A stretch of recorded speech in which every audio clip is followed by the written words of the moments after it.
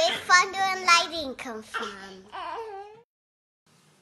All right, Lily's asking, where does thunder and lightning come from? And it's a question on everybody's mind, especially as we get into the spring season. You know, usually it's a little bit warmer. We're talking thunderstorms. But where does lightning and thunder come from? So, Lily, there's a lot of moving air in a thundercloud. So all that moving air is moving around little water droplets and little rain droplets. And so as all of that is hitting each other, that's bumping into each other, that creates an electrical charge, which in the end we get as a lightning strike. So that's how lightning is formed. It's actually from all the air bumping around with all the little raindrops inside of a thunderstorm or a cloud. So lightning is really, really hot, and that's what creates thunder. It's the heat from the lightning strike that expands the air around it, and then as the air contracts, you hear that loud clapping of thunder right after a lightning bolt. So that's how lightning and thunder occurs. And by the way, also, lightning can strike within 10 miles of a thunderstorm. So remember, when thunder roars,